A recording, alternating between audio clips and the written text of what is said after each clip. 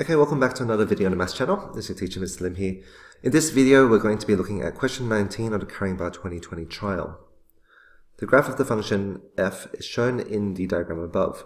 The shaded areas are bounded by y equals f of x and the x-axis. The shaded area A is 8 square units. The shaded area B is 3 square units. And the shaded area C is 1 square unit. Evaluate the integral from -2 to 5 of f of x dx. So from -2 to 5, that means all of it.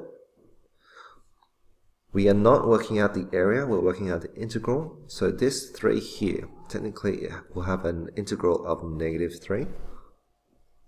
So that is equal to 8 minus 3 plus 1, which is equal to 6.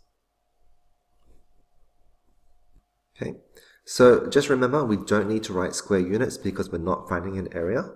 It's just the integral, which is 6.